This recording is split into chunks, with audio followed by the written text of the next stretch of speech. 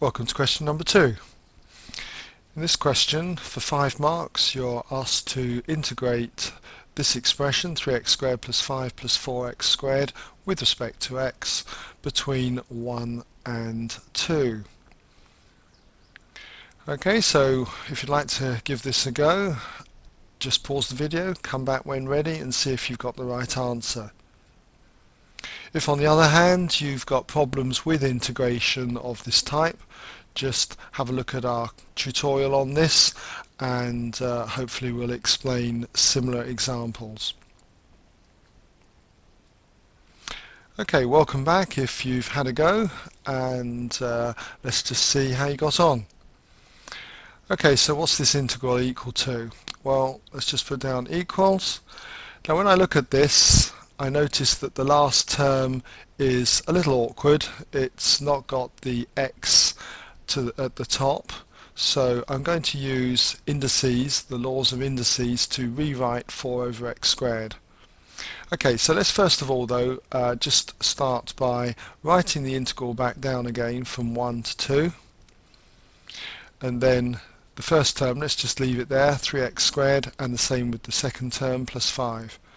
Now we reach this third term, 4 over x squared, and we must think of this as 4 times 1 over x squared, and 1 over x squared is x to the minus 2, so this becomes 4x to the minus 2.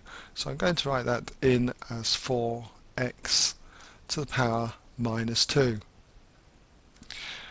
And dx.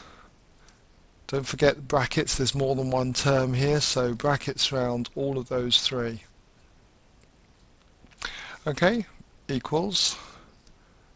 Now we should be in a position to integrate each one of the three terms. So integrating the first term, just simply add 1 to the power, so that's going to be 3x to the power 3, and then we divide by the new power, so that's over 3. Then the integral of plus 5, 5 being just a constant, gives us 5x, so that's plus 5x. And when we come on to the third term here, plus 4, add 1 to the power, x to the power minus 1, be careful there, very easy to say minus 3, add 1 to the power, then x to the minus 1, and then divide by the new power minus 1. We don't need a constant because we've got limits here, so let's just put this in square brackets like so. Okay, and they go between 1 and 2. Okay, equals again underneath. Before I substitute the limits in, I always think it's a good idea to clean up each of the terms. So the first term, the 2 3's cancel, so that's just going to leave me with x cubed. 5x is fine as it is. And then the last term, a little bit more complicated, plus 4 divided by minus 1, that's going to be negative 4, so that's negative 4.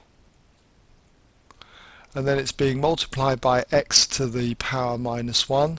X to the minus 1 is 1 over x, and 4 times 1 over x is going to be 4 over x, so we'll just put that as 4 over x. Then we want our square brackets in, so we'll mark in our square brackets, it's that one, and one here. Okay, so it's that, between 1 and 2. And then we just need to substitute for 2. So 2 goes in first, 2 cubed, so I'll put that as 2 cubed. And then we have 5 times 2, so plus 5 times 2. And then minus 4 over 2, minus 4 over 2. And that's that one. Minus, and then we put the 1 through. So we have 1 cubed, and then 5 times 1, and then minus 4 divided by 1. Okay, so tidying that up. Again, you might like to do this all in one go on the calculator. I'm just slowing the pace down though, just so you can see all the individual steps. So 2 cubed is 8, plus 5 twos are 10, and 4 divided by 2 is 2, so that's minus 2 there. And it goes in brackets, and then we have minus 1 cubed is 1, 5 times 1 is 5, and minus 4 divided by 1 is minus 4. So that's going to give us, in the first bracket, 16, and then in the second bracket we have 2, so that's now minus 2, and 16 minus 2, that is 14. Okay, so hope you got that one right, and if you did, you can award yourself 5 marks.